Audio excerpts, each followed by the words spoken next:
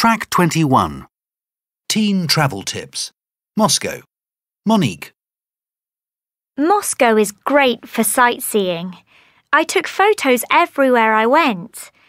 The only problem was that I don't speak Russian, so it was hard to get a taxi and I hate walking. My advice is to take some Russian lessons before you go. I went to the aquarium on my first day. I enjoyed it, but there were a lot of tourists.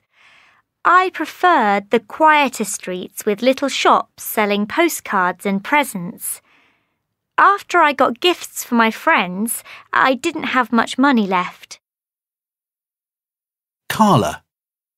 The underground, or metro, is a great way to travel around, but too crowded for me. My favourite place was Red Square. The buildings are amazing. But don't spend all your time taking photos. I didn't. I bought postcards from the little shops. You don't need Russian. Everyone speaks English. Oh, and I loved the street food and ate lots of it, but it wasn't cheap. The aquarium is fantastic. If you only go to one place, go there. Olivia. My favourite place was Old Arbat, one of the oldest streets in Moscow. I wanted to get presents for my mum and dad, but all the shops had the same presents, so I didn't buy much. I mostly ate street food because it didn't cost much and it was delicious. I went to the metro to look at the amazing stations, but I didn't travel on it. I went everywhere on foot. You see so much that way. Track 22. A. Guest, tourist, visitor. B. Map, C.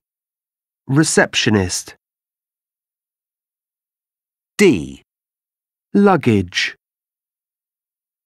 suitcase. E. Guidebook. Track 23. Hello, we arrived this morning. I'm a guest here with my mum and dad and my sister. Oh yes, I remember. John, isn't it? How can I help you? It's our first time here in Moscow, and we want to do some sightseeing this afternoon. Can you give me some information about things to see, please? Yes, certainly. I can give you a small street map. Here it is. We're here, and the Tourist Information Center is here. It's not very far. You can easily get there on foot. That's perfect, thank you. Do you have a guidebook? My mum and dad like having a guidebook.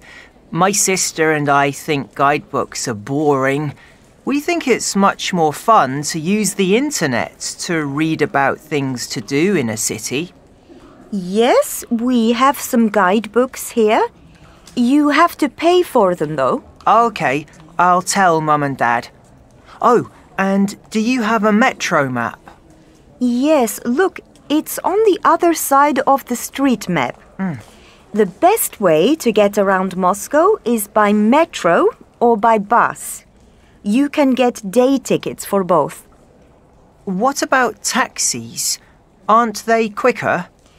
Taxis are okay, but they can be expensive and quite slow.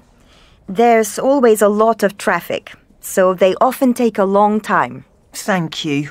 That's really useful information for Mum and Dad. Bye. Goodbye.